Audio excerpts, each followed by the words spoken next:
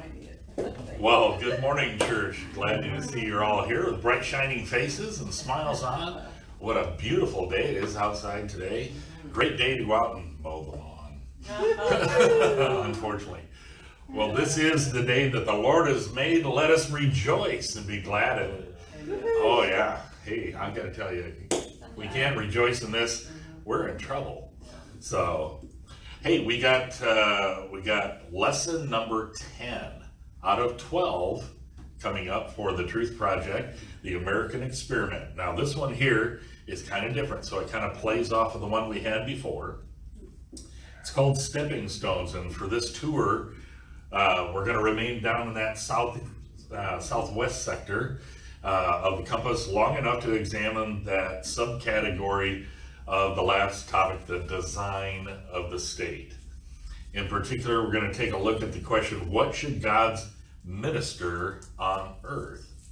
And what is a proper form for this agency that is divinely appointed and commissioned to administer justice, punish evil, and encourage goodness among its citizens and subjects?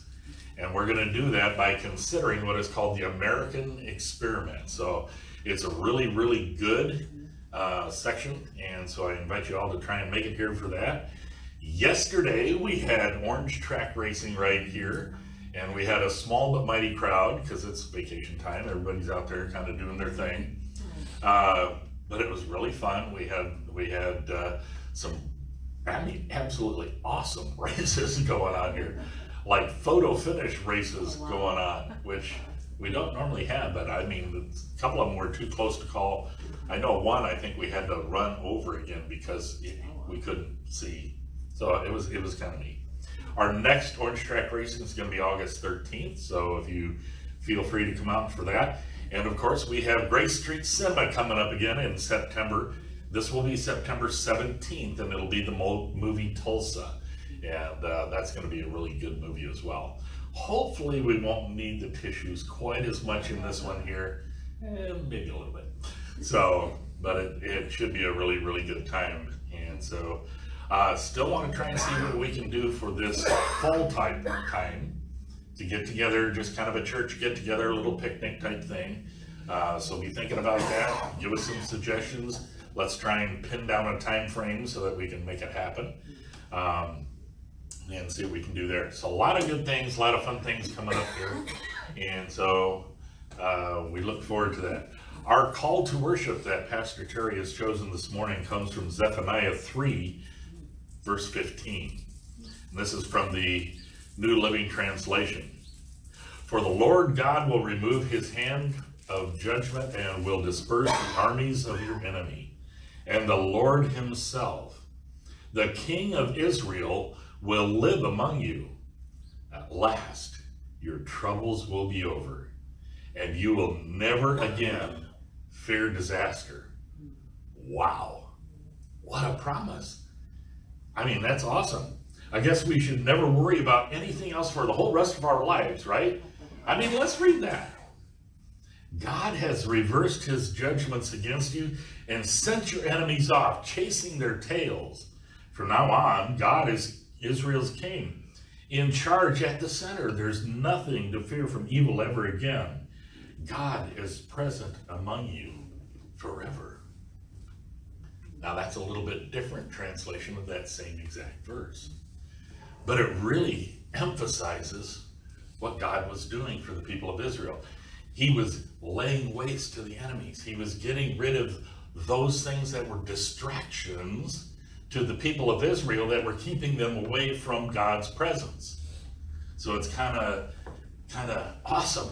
So after the promises of taking away sin, following the promises of taking away trouble, what an awesome promise that God made. What an awesome foretelling of what God was going to do for the people. Well, in science, when we see that when the cause is removed from any specific object, then the effect of that cause will cease. So it's what's termed as a cause and effect relationship. So if you take away the cause of the problem over here, guess what? The problem goes away.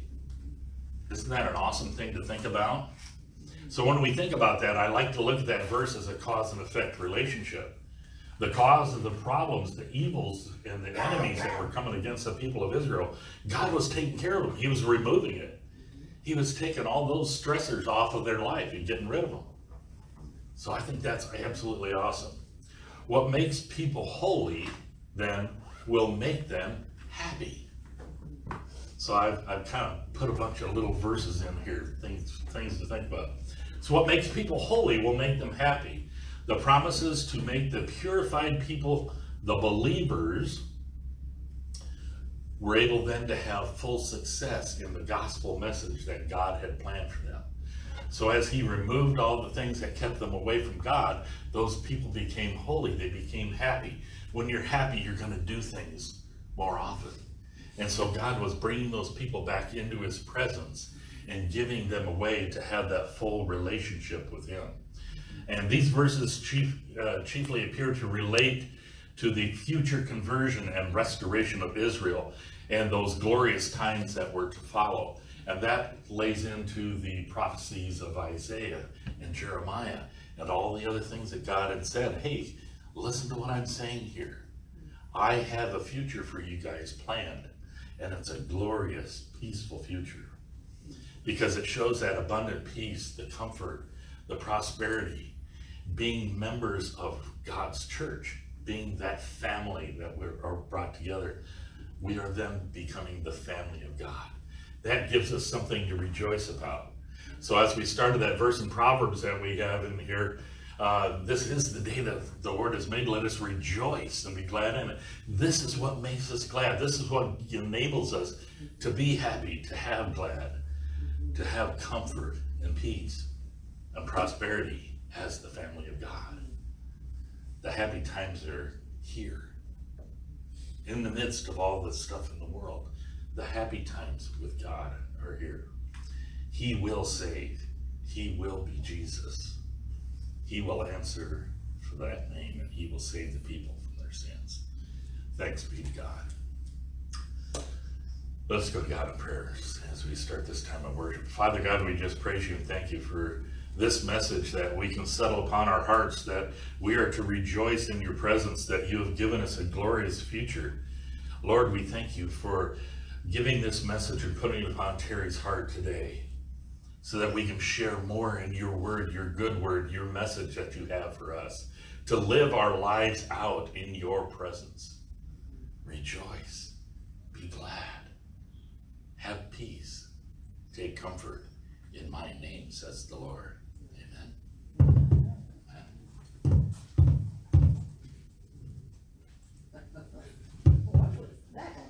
It's like I got a beatbox. That's every time you cross, there's a cross. See what it says on the screen? Stepping stones. Good observation, Dennis. There. Okay. But now you can't hear me. Check. Well, we'll just fix go that this way. really quick. That's on too, so. But I had to turn it down when Rick used it yesterday. So. Check.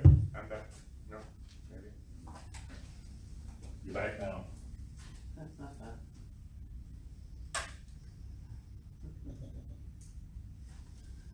Technology is a great thing.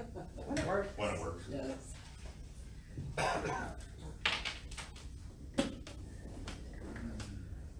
It's like fishing cat 5.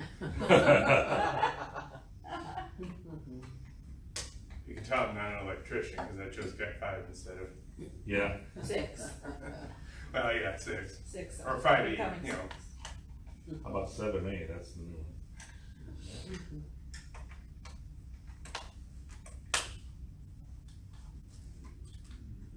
Problem is, this technology moves way too fast. All right. So yes, stepping stones. We talked about that a little bit a few weeks ago. It's almost a month ago, I think, now that we first mentioned stepping stones. But when you think about stepping stones, I think about paths that have been laid before us. Years ago, when we moved into our house, one of the things that drew that Diane loved was the pond out back.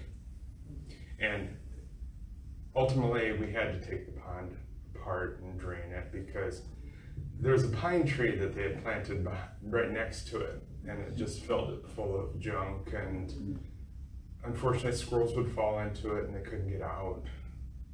But the point of it is that when we dismantled it, we took the stones that were around it and we created a stepping stone path back to where Callie, our dog's kennel, was. And so now when I think of stepping stones, as I was writing this, all I could see is this path that I take a lot of time throughout the course of the mowing season to keep clean because it gets grown over so quickly. So that analogy is as the stepping stones get grown over, just think about that as you listen to the message this morning. Now last week Mark talked about a lot to do with the Declaration of Independence, the Constitution, he mentioned the Bill of Rights, and of course I went out this week and I got on YouTube and I looked up the Schoolhouse Rock videos, and I watched the ones on the Bill of Rights and the Constitution and the Declaration of Independence and conjunctions. And, oh, I went down a rabbit hole on that. Exactly. And I was good. I thought, oh, wouldn't that be neat to put in this sermon? And then I remembered that we'd probably get a copyright violation for posting it online. So we'll have to post. I'll have to post the links over the course of the next week of those, because besides school, that's how we learned about the American government. And unfortunately, they quit showing those back in 2002. But part of a big part of what Mark was teaching about last week was God's design for the state. And we're going to talk about that a little bit more this morning, because it's when our forefathers came to what would become the United States. They came with a comprehensive biblical world view. Not just a biblical world view, but it was comprehensive. They knew the scriptures. And as they went through and they were setting things up and they were moving forward, did they get it right all the time? Probably not, no. But they did their best based on what they knew from this. This was how they moved forward. Let's start this morning with Isaiah 33, verse 22. And as you listen to this, think about what you hear in this passage that may sound very familiar to you. Isaiah 33, 22. For the Lord is our judge, our lawgiver, and our king. He will care for us and save us. Now we heard three things in that passage: judge, lawgiver, and king. Now let's take that a little bit, let's go hundreds, even thousands of years forward, and the next thing, what we can take from this is judicial, legislative, executive. This foundation, or this passage, laid the foundation for the three branches of government. They line up almost perfectly. So let's dig a little bit deeper into this passage and most likely what they took from that. See, this chapter is the sixth and final prophetic message of woe against Assyria. It focuses on Assyria's defeat and Judah's exaltation. And through it, the Lord, the King of Judah, is exalted. God, as our lawgiver, determined what is right and what is wrong. And I say that in the past tense because he doesn't change what is right and what is wrong. He laid that out at the foundation of the world. And through the scriptures, God shows us how we should live, or if you prefer, not to live. I think back to when I was writing, I thought back to a time when I met with a former manager of mine. I was working for Hardee's at the time, and I met with my former manager, and she was the district manager at that point. And I looked at her, and we sat down, and we were having coffee, and I said, I just don't know what to do with this manager of mine. He doesn't do anything right.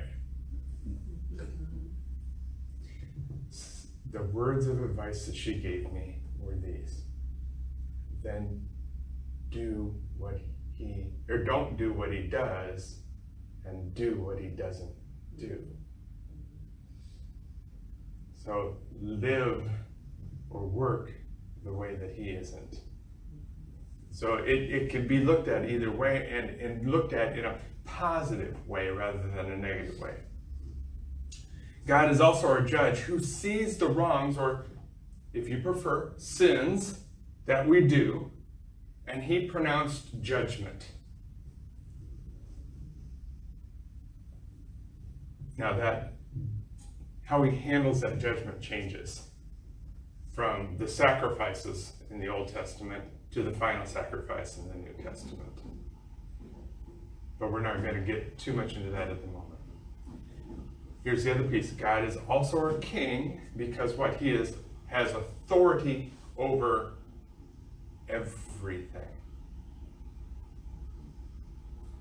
But there's more to it than just that. Although God is our lawgiver, he is also the giver of grace and forgiveness. So he not only set the laws, but he gave us a way to fulfill. And although he is our judge, he took the judgment for our sins on himself through his Son, Jesus Christ. And although God is our king, through Jesus, he came to earth. I hear a song in my head now. It's going to be hard to get out of there. He humbled himself by becoming like us. He became human, and then he died on the cross. So if we go back to the second part of Isaiah 33:22, he said, he will care for us and save us. And he does that through being the judge, the lawgiver, and the king. Now, Mark read from Zephaniah 3:15 this morning. It says, for the Lord will remove his hand of judgment and will disperse the armies of your enemy. And the Lord himself, the King of Israel, will live among you. At last, your troubles will be over, and you will never again fear disaster. It's through Jesus that he handles these three roles: judge, lawgiver, and king, but not like what we do. They were handled perfectly. We, on the other hand, tend to get really lopsided in the way that we do things, and we get turned around, and we don't necessarily do things right. And we can see that throughout history, whether it was the Israelites or even now as we look at our own government. We don't always get everything right. And even if we do get something right, that doesn't mean it's received properly. Yet it's still an amazing guide on how we can govern well. That's what God has given us, a guide to govern ourselves, because man can't govern himself. We can't even obey our own rules. I've said this way too many times, but you can't even stop at the stop sign. It's kind of a slow and go. Or yesterday as I was leaving here, we've got brand new lines painted out here to tell you where to stay in your lane, to take the left out onto Marion Boulevard, and yet I almost got pancaked because somebody came all the way into my lane. We can't do it ourselves, but God has given us a model. And it is a model that is designed to keep people from misusing their power. So, judge, lawgiver, and king, Jesus is that perfectly. But for us, we have to have three separate pieces to that. Now, are we close with this American experiment that we've been in? had to have a little bit of fun with this one. We start off really well, but let's hop into the Wayback Machine and go back to 1777. And if you may or may not be old enough to remember Sherman and Mr. Peabody. Yes. Oh my God. I watched these guys on repeat when I was a kid, and apparently there was a movie that came out a few years ago that I'm going to have to investigate now because I love Mr. Peabody and Sherman and the Wayback Machine. But let's go back to 1777. Why we're going back there is very specific. It's because the early education in the colonies was dependent on two texts. The first text was this, the Bible. And that's going to pop up on the screen. There we go. This is kind of what one of the Bibles may have looked like, a few hundred years ago. But then they also regarded or used the New England Primer, or as Dr. Tackett will correct me in my pronunciation, primer. And this was an amazing book. Down the rabbit hole I went, and I started reading through this. And what it does is it teaches you the alphabet and how to pronounce words, but what it does within that is it comes back to this book to teach those truths and how that happens. And then shortly at a certain point, about late 1700s, early 1800s, the primer was replaced by this. Now it says the elementary spelling book on it, but it was actually much better known as Webster's Blue Black Speller.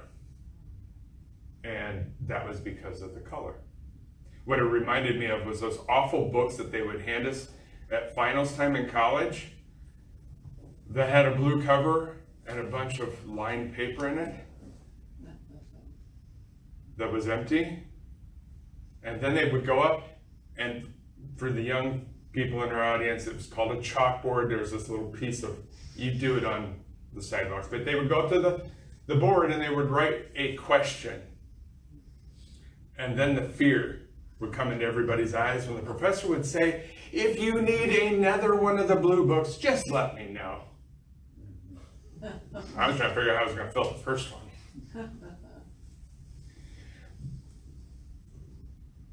But these were the things that they used. And Noah Webster, this is the guy who would eventually write the dictionary. And he took this and expanded upon it. He changed some of the spelling of the words. So Savior in English is I-O-U-R instead of O-U-R. So he changed some of those spellings to make it more Americanized, but they left the words intact. Now, our early education system just simply instilled the principles of biblical Christianity, and they did it through this to begin with in the 1600s when they first came over. Eventually, in the late 1600s and through the late 1800s, it was the primer, and then the elementary spelling book, which sold a lot of copies and was almost another 100 years before it would be replaced. Learning biblical doctrine along with prayer in schools was essential to early American and colonial education. Now, we all have heard of the NEA, or the National Education Association, and they have a very liberal viewpoint on a lot of things, including education. I wonder what the current NEA today would think of this statement from 1892. Understand, this is the NEA. If the study of the Bible is to be excluded from all state schools, if the inculcation of the principles of Christianity is to have no place in the daily program, if the worship of God is to form no part of the general exercises of these public elementary schools, then the good of the state would be better served by restoring all schools to church control. National Education Association, 1892.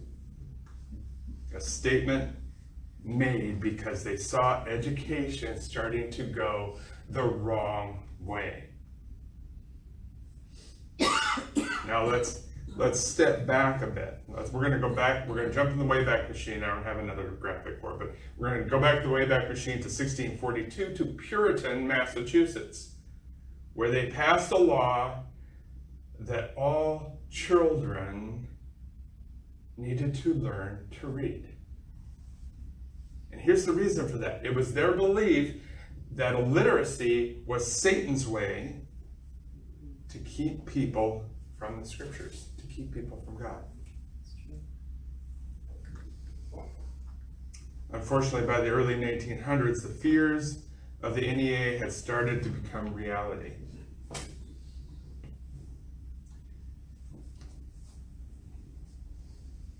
And this comes from September of 1933 in Teacher magazine. It's something that was written by John Dewey, and John took to the subscription of Darwin and some of the others.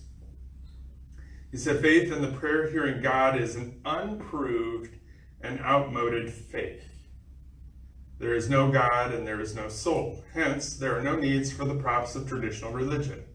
With dogma and creed excluded, then immutable truth is also dead and buried.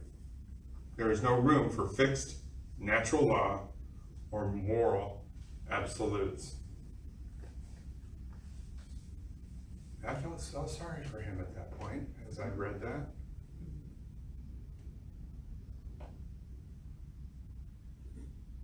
He unfortunately had an incredible impact on education, and not in a good way. But he was also a signer of the first of 3 humanist manifestos, the first being signed in 1933. The basis of the document was the removal of God because, as Dewey stated, there is no God. I'm sorry, Dewey, but God's not dead. But when we look at what the NEA stated in the late 1800s and just 50-ish years later, 51 years later, what he is stating, how far the educational system had fallen. Now, on Wednesday night, Dr. Tackett, we'll talk more about this, including the foundation and also the original mottos of, say, Harvard, Princeton, and Columbia, because when you look at those compared to what they are today, they are night and day. But here's the thing. These books, these things that have been left for us, they are, like what we talked about a few weeks ago, they are memorial stones. And God, as you remember, uses memorial stones for the Israelites to remember things, remember events. If you remember back then, we talked about Genesis 28, that after a dream, Jacob took the stone that he had used as a, can you imagine that as a pillow? Yeah. And not real soft. But he took that rock and it became part of a memorial pillar. And he named the place Bethel, or House of God. And then we also talked about Joshua 4, where God commanded the Israelites to remove 12 stones from the Jordan River. After everyone had crossed, they sent 12 representatives into the river while it was still dry to grab 12 stones, and they brought them over and they created another memorial to remind themselves and their children and future generations of the miraculous assistance and goodness and love of God.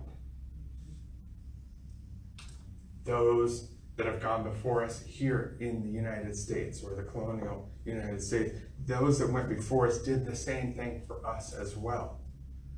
There are monuments around the country that are memorials or memorial stones for us. Now, you don't have to drive real far. You can just go down First Avenue Bridge. There's a miniature statue of Lady Liberty there. I've never seen the the original in New York someday, but that's one. But in our nation's capital, Washington, D.C., there are a bunch. I mean, that's probably the greatest concentration of memorial stones that exist. There's war memorials. We just saw last week in the movie, the Vietnam Memorial. There's memorials for the individual presidents. There's memorials celebrating the Emancipation Proclamation, and there's even a memorial there celebrating the civil rights leader, Dr. Martin Luther King Jr.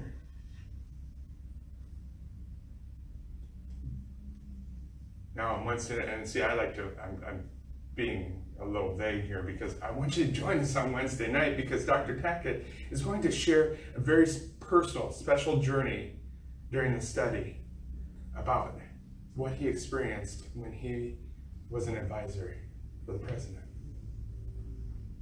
And he's going to talk about the murals in the Capitol Rotunda, the story they tell, and how at their very heart, they are Christian. Here's the unfortunate part. Remember when we talked about historical revisionism? Well, that is happening more and more at an accelerated pace because something just upsets other people. And I say that a little. I'm sorry. That was good. But if I don't agree with something, I don't let it bother me to the point that I demand its removal. I try to learn about it and understand where they're coming from so that I could potentially have a conversation. I miss being able to sit across the table from somebody and have a conversation, and we may not come to any agreement whatsoever, but we walk away with a handshake as friends. I miss that.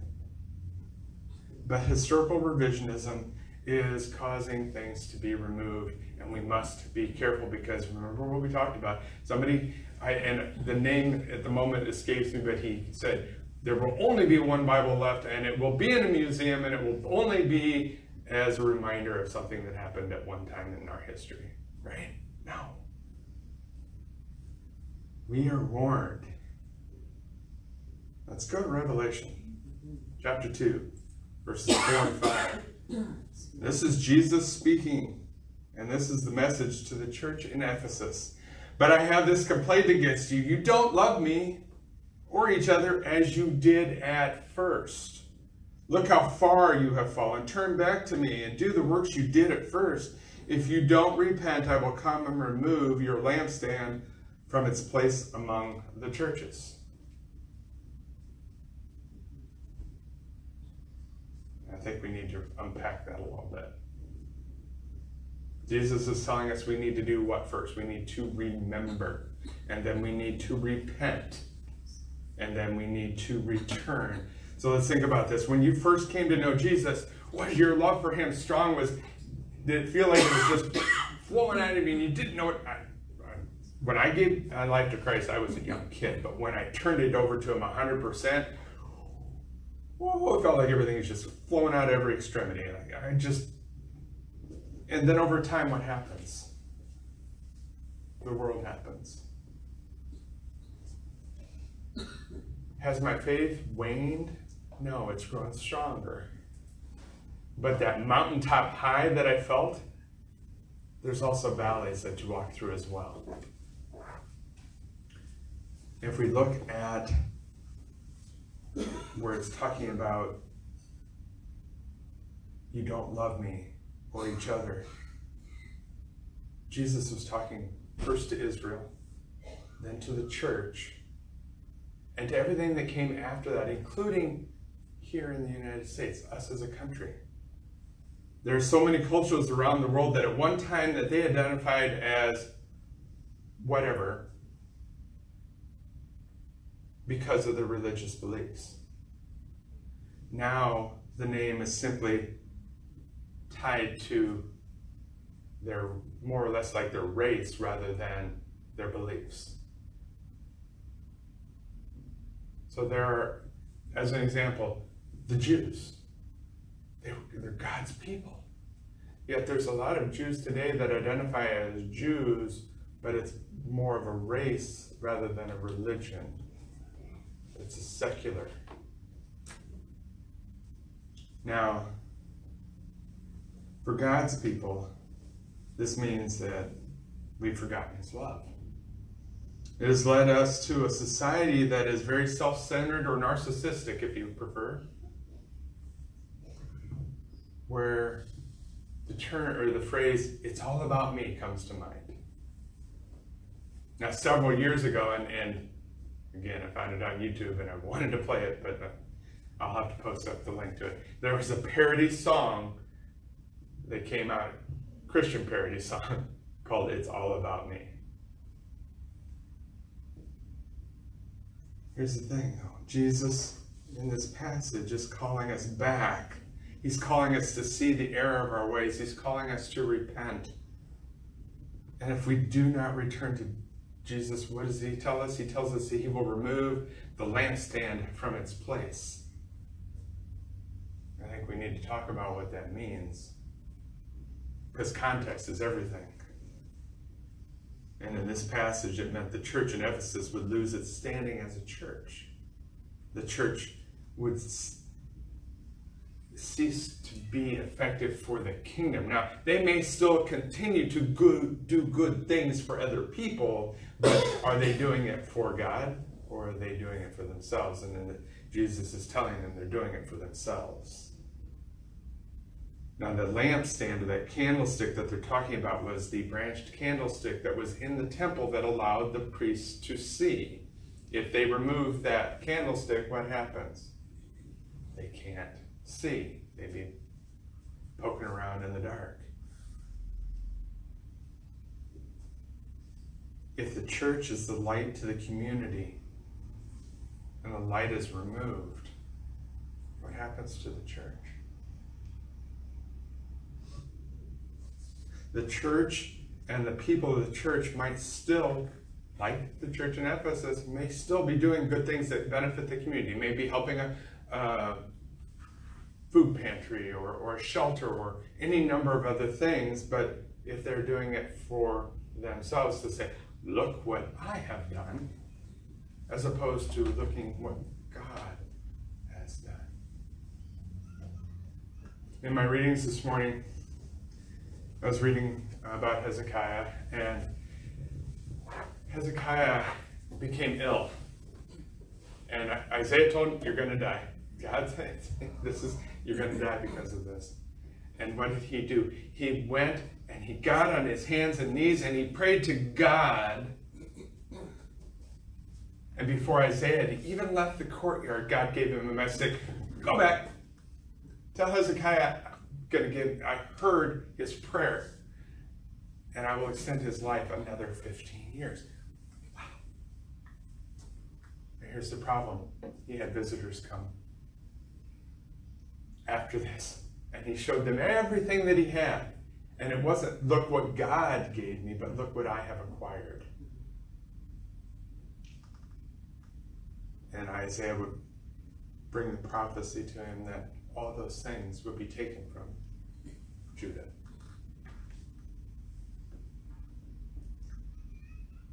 If it is not being done for God, it won't last. Mark and I have conversation after conversation about our church and what can we do to have more people join us.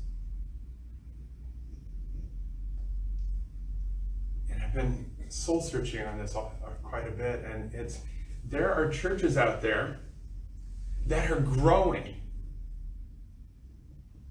but they fall into this where the lampstand has been removed. And even though they're growing for the wrong reasons. And there are churches out there that are doing wonderful things. That people are growing spiritually and they're reaching out to the community, yet they don't grow, or they might even shrink. I think I'd rather be the latter than the former. Don't get me wrong, I want to see our church grow and I want us to make an impact on our community and beyond. but I want to do it for the right reasons.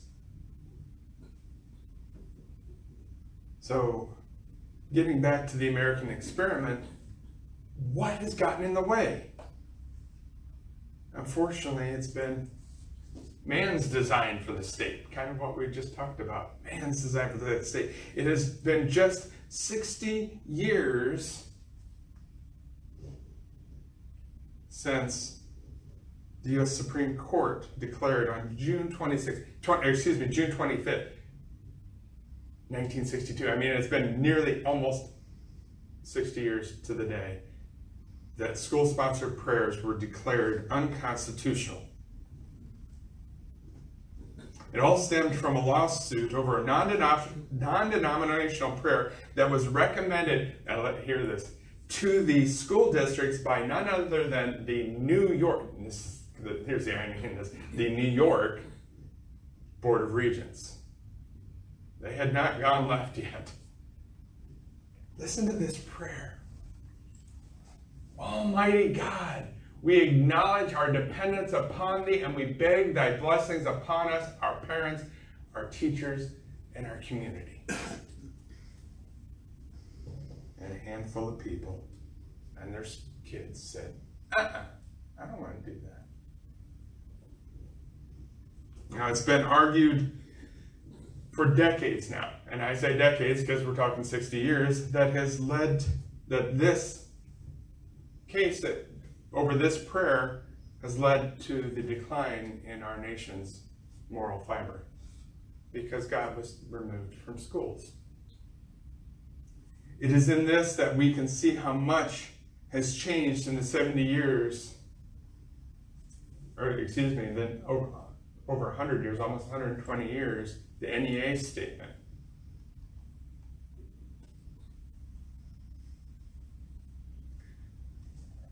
It's been argued that the moral decay of our society, of our country, has accelerated because of the difference between this and the removal of prayer in schools. Now, another rabbit hole to go down. I spent way too much time doing this, and neither side could give concrete evidence of one way or another. And after about 3 hours, I decided I shouldn't probably be spending any more time on it. But all I have is my perception. And this is my perception. I'm not going to cite any studies or anything. This is my perception. But it's my perception that, yes, our moral fiber has decayed. And I believe that we need revival. And the only way to get revival is to go back to what it said in Revelation 2, where we need to remember, we need to repent, and then we need to return. Remember, repent, and return. That's what will bring revival. Our founding fathers understood the importance of religion and morality, and God's design for the state was what the founding fathers had in mind. In fact, we'll hear on Wednesday night a piece from Benjamin Franklin, who arguably was the least believing member of the founding fathers. Yet, he said we needed a return. Religion and morality. I put in my notes, religion and morality went hand in hand. That's a past tense. Religion and morality go hand in hand. Here's what Noah Webster had to say about it in 1836. He said, "In my view, the Christian religion is the most important and one of the first things in which all children under a free government ought to be instructed. No truth is more evident to my mind than that the Christian religion must be the basis of any government intended to secure the rights and privileges of a free people." It's been argued over and over again whether or not America was founded as a Christian nation.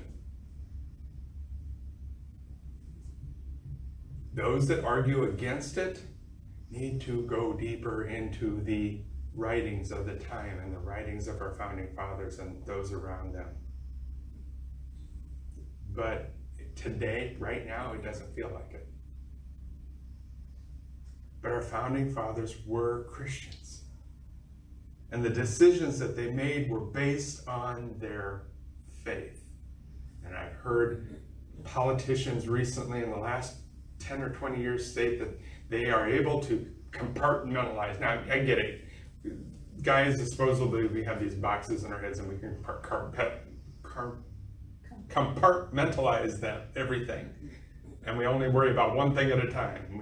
We're not wired the same. But these politicians have said, I can have my faith here and I can have my job as a politician here. They don't cross. And I'm sorry, I'm not sure how that works, because everything that I am and every fiber of my being is influenced by my faith. And if I did not have that faith, every part of my fiber would be from whatever that was. So let's look at a portion of George Washington's farewell address in September 1796. He says, "And let us with caution indulge the supposition that morality can be maintained without religion. Reason and experience both forbid us to expect that national morality can prevail in exclusion of religious principle." It wasn't just Washington. This was a consistent theme across our founding fathers. Washington, John Adams, Benjamin Rush, Charles Carroll, Samuel Adams, Patrick Henry, and the list goes on and on and on. In fact, Benjamin Rush wrote this. He wrote this two different quotes from a defense of the use of the Bible as a school book from 1798. First one is, "The only foundation for a republic is to be laid in religion." The second, "Christianity is the only true and perfect religion, and that in proportion as mankind adopt its principles and obey its precepts, they will be wise and happy." Our founding fathers, they saw the strong connection between virtue and liberty. And this is why the Declaration of Independence begins. And Mark read this last week, and this is important, so I'm going to read it again this week. It says, "In Congress, July 4, 1776. And this is, I know you can't read this, and I didn't intend for it. This is what that first page looked like. It's a little faded. This is from the archives. But this is what it starts off saying right here. "When in the course of human events it becomes necessary for one people to dissolve the political bands which have connected them with with another, and to assume among the powers of the earth the separate and equal station to which the laws of nature and the nature of nature's God entitle them." And we're going to come back to this. Laws of nature and of nature's God entitle them. And then it goes on, it says, "A decent respect to the opinions of mankind requires that they should declare the causes which impel them to the separation. We hold these truths to be self-evident, that all men are created equal, that they are endowed by their Creator with certain unalienable rights, that among these are life, liberty, and the pursuit of happiness." And as you can see, it goes on much further, but that's where I wanted to be here. One of the lines that I just read is so often misunderstood, and that's the one that I paused on. And so to best understand this passage, the laws of nature and of nature's God entitle them, we have to go back to the 1600s. And we have to go back to a quote, this was said by Sir Edward Coke. He said, "The law of nature," and this is the same law of nature that is written into the Declaration, "the law of nature is that which God at the time of creation of the nature of man infused into his heart for his preservation and direction, the moral law, called also the law of nature." The problem is this is read at face value without understanding the context. Without understanding that context, the meaning is lost. Now you can understand why Mark and I beat that drum so hard all the time. Context, context, context. Everything that the founding fathers did was to prevent the overreach of the government because they had seen it happen time and time again in other countries, and we continue to see it happening time and time again in other countries. It just perpetuates itself. That is why we have the separation of powers, judicial, legislative, and executive, and they hold each other in check. It prevents any one part of our government of getting out of control.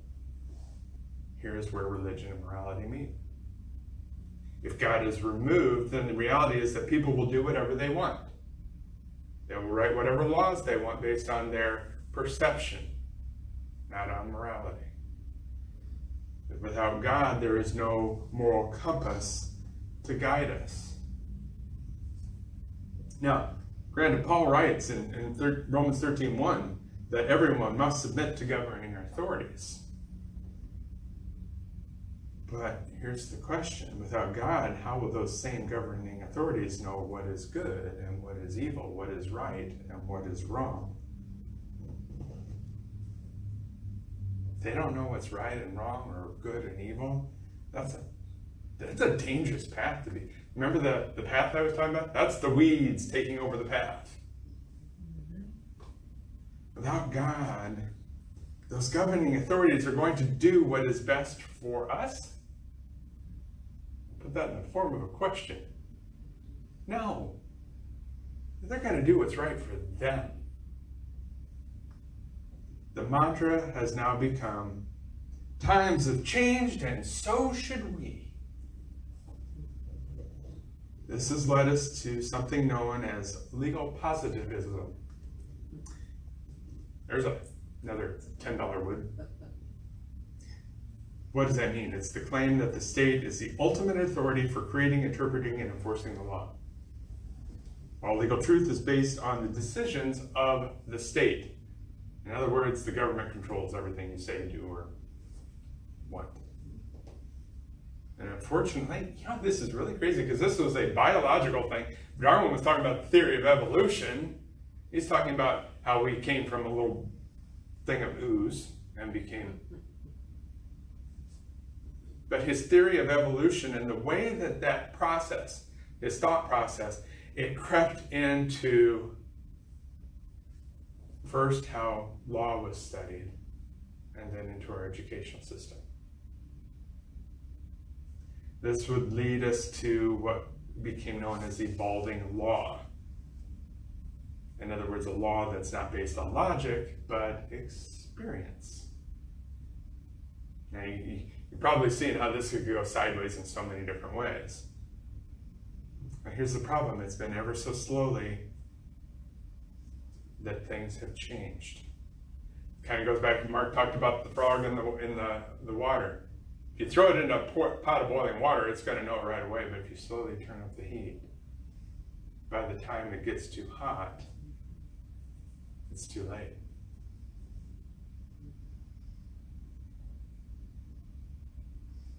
The state is becoming the ultimate authority for determining what is right and wrong for us instead of God. And historical revisionism has stripped God and Christianity from what really happened when the pilgrims came to this land. Now, if we go back a month, remember when we talked about the Mayflower Compact? I think I have them out of order. There we go. This was the original. In the name of God, amen. We whose names are underwritten, having undertaken for the glory of God an advancement of the Christian faith, a voyage to plant the first colony. But then we look at the new school version, and it just becomes we whose names are underwritten, having undertaken a voyage to plant the first colony. Apparently, we can just redact whatever we don't like. Their intent, and this is not current, this is the intent of those who went before us, was the preservation and propagation of the truth and liberties of the gospel. Through historical revisionism, Our founders have been depicted as deists and secularists, stripping God and Christianity from all historical counts, pursuing a secular basis for law. We saw this happen after World War II. Anything that happened that had anything to do with the war, the things that led up to the war, were stripped from the Japanese history books.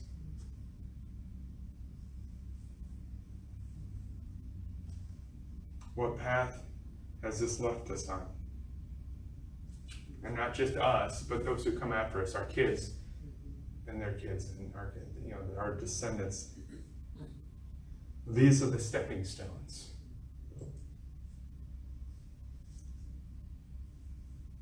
People have forgotten who God is.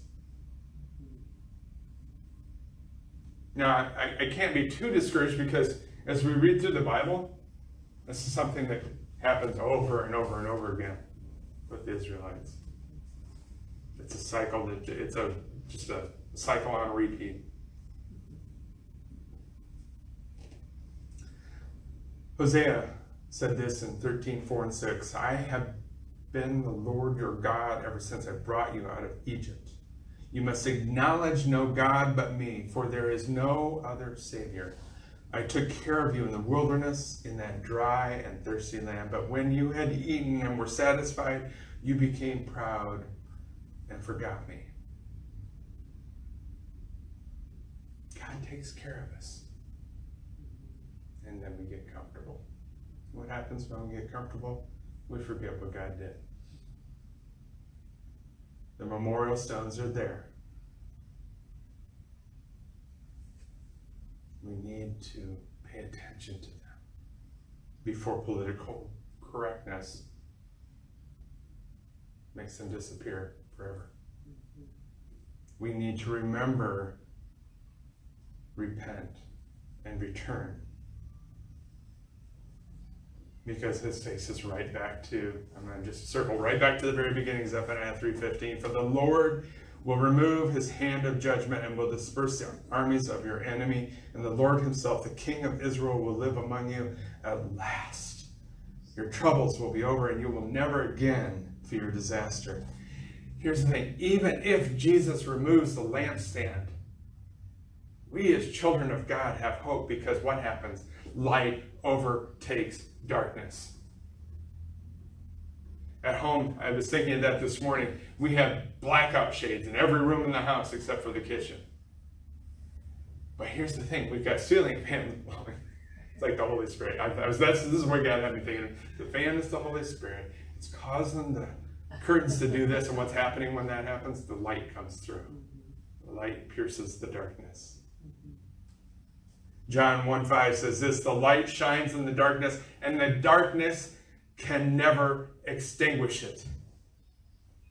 And then John writes this in 12:44-46, and this is from the Message version. It says, Jesus summed it all up when he cried out, whoever believes in me believes not just in me, but in the one who sent me. Whoever looks at me is looking, in fact, at the one who sent me. I am the light that has come into the world, so that all who believe in me won't have to stay any longer in the dark. Now, to close out in prayer, I had a prayer that I was going to pray, and then my devotional is from the Year in the Bible with Nicky and Pippa Gummel. And his prayer at the very end, it just fit too well. God has a way of doing that. He puts things right in front of us, right at the time that we need them. Join me in this prayer that Nicky wrote. He said, this is the prayer.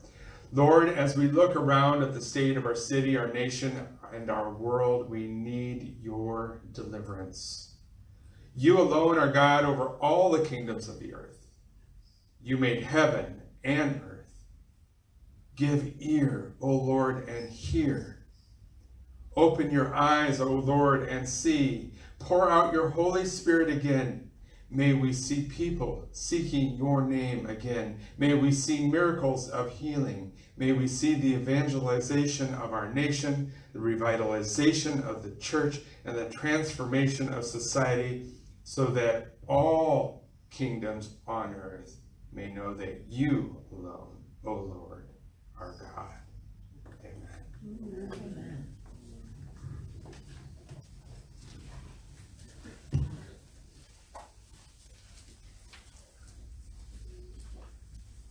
So as we come into this time of communion this morning, as Pastor Terry was giving his messages today, all these thoughts kept pouring into my head. And when we think about that human manifesto, the humanist manifesto that was written, and it's written in 3 different parts, but it was written with people who had darkened hearts, who didn't know God, who said God doesn't exist. See, they were still living in that fallen state. I go all the way back to when we talked about the states of man. And they were living in a fallen state where God didn't exist. They were outside of that sphere of God, and they were cast out to the side. They had dark hearts. He was talking about the light coming in to the world. And so as he went on through his message this morning, he talked about legal positivism. And I haven't heard that term in quite a long time. But really, if you think about it, legal positivism is what nailed Jesus to the cross. See, the Romans, that was a state government where the state was in control of everything, and the state was the God. The Caesar was a God. He declared himself a God. That's legal positivism, where they make all the moral determinations for everybody else. And see, the believers, those with a pure heart, with a light heart, those who weren't living in a fallen state, they were the ones who nailed Jesus to the cross. It wasn't the believers. It was the ones who were living in that state, that legal positivism. Those are the ones who actually nailed him to the cross. But if it wasn't for them, God brought us out through that, because they thought once they nailed him to the cross, it was all over. He was done. It's all over. We won. But they didn't. See, by nailing Jesus to the cross, God proved out himself. It gave us that path for salvation. It gave us a path for eternal life through Jesus, through his death on the cross. That killed the sin. The fallen state was now lifted. Light now poured out where there was only darkness before. We were taken from that fallen state and put back into a right relationship with God. See, in that one act, we remembered, we repented, and we returned to God's presence through Jesus and his act on the cross. So as we take communion today, I want you to think about that. That act is a restoration for us.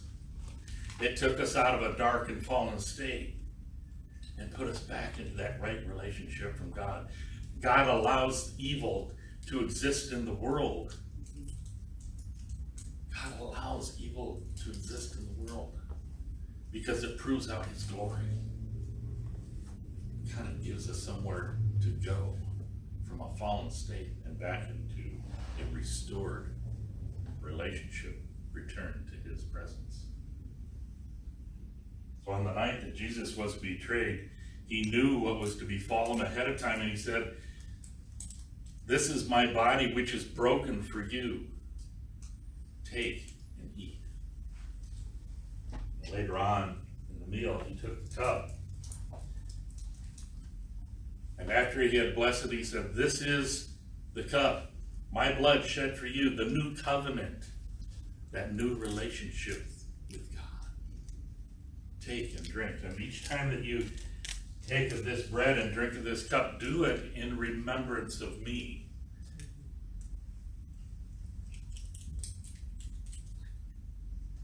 So as we think about this today, this is our chance to remember, to repent, and to return to the presence of God.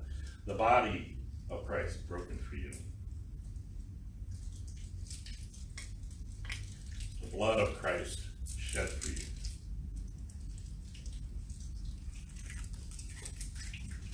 Thanks be to God.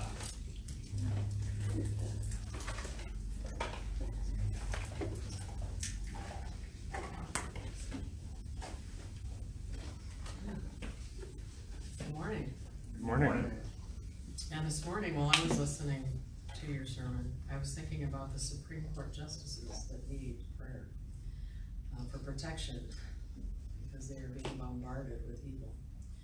So this morning, we will pray for them, and we'll pray for Beckham and my friend Kenna, and we just want to praise God first for baby Ebenezer, who was born to Sarah and Antonin on July 4th, and we thank Jesus for him, and many blessings be upon them all. So is there anyone else would like prayer this morning? I'd like to lift up Vivian. We've been praying for her and her mother, who lives in Canada. Her mother did pass away earlier this week, so. Sorry to hear that. Okay, Vivian and her family. Yes. Okay, anyone else? So, okay. Father God, as we come to you in prayer this morning, I would like to first lift up the Supreme Court judges. They are on attack. They have been attacked, Father God, because they chose to do your will. And we pray for protection, put a hedge of protection around them, an army around them to keep them and their families safe from the evil ones of this earth. And we just pray for wisdom and knowledge for them. Give that to them, Lord God, so they can govern as you want them to govern our United States. Thank you, Jesus. And we lift up Vivian and her family this morning as her mother has passed away.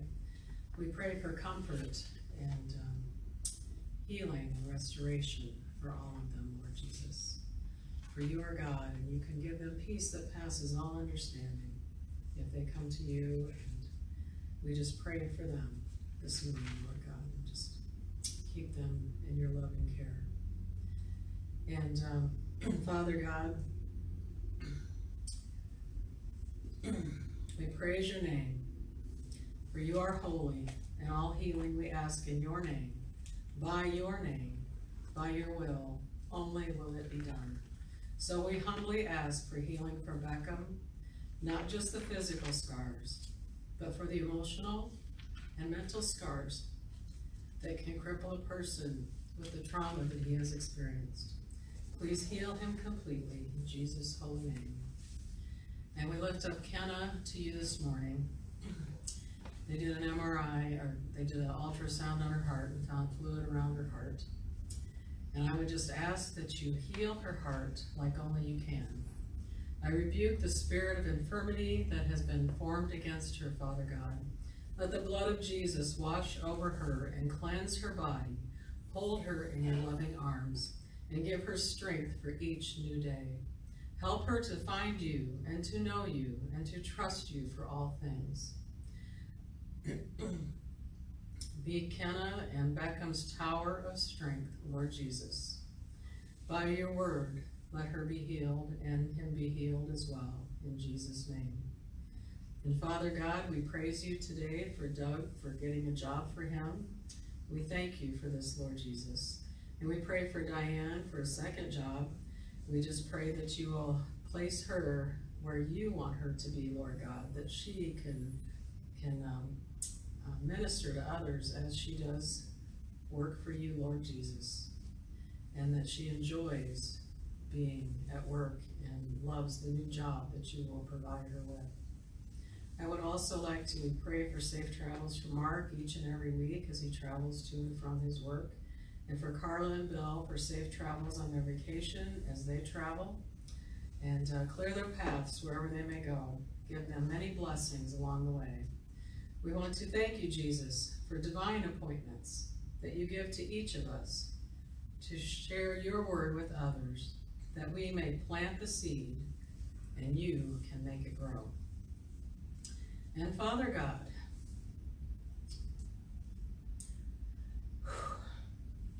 I pray for healing for Steve. By your will, let it be so. Heal his pain, Lord Jesus. Thank you, Father God. In 1 John 9 and 10, this is how God showed his love among us. He sent his one and only Son into the world that we might live through him. This is love, not that we loved God, but that he loves us and sent his Son as an atoning sacrifice for our sins. So let us love one another as we should, and praise God for everything. Lord, order our steps daily. In Jesus' holy name. Amen.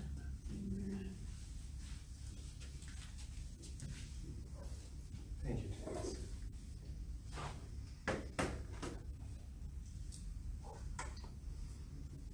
I think it's,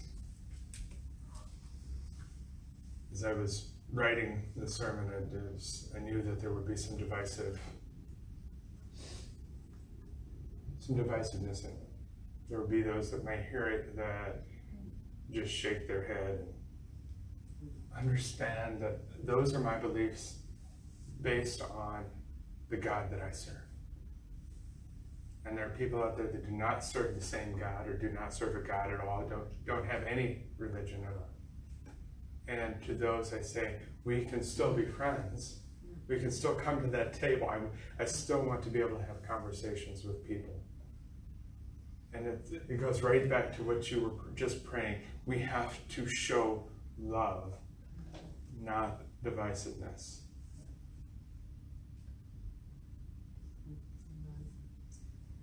Psalm 84 says this: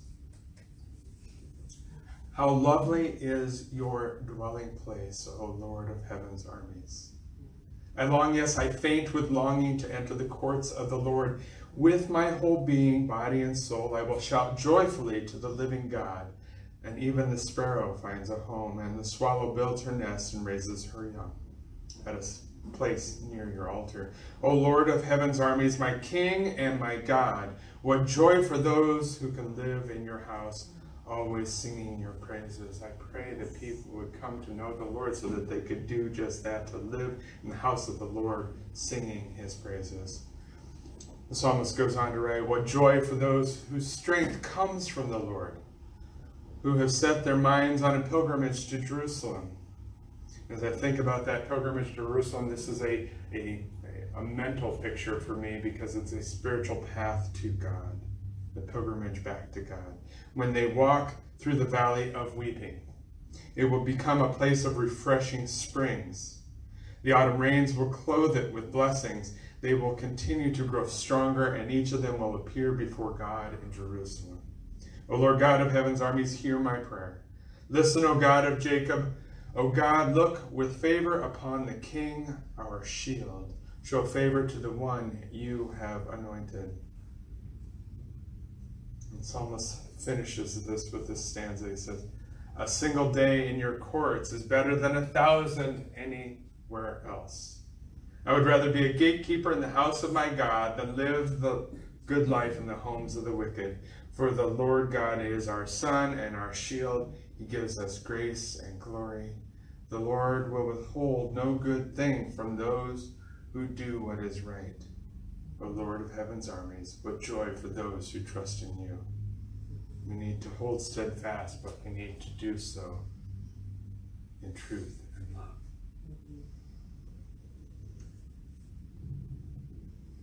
As we end our online portion of the service, I leave you with this blessing.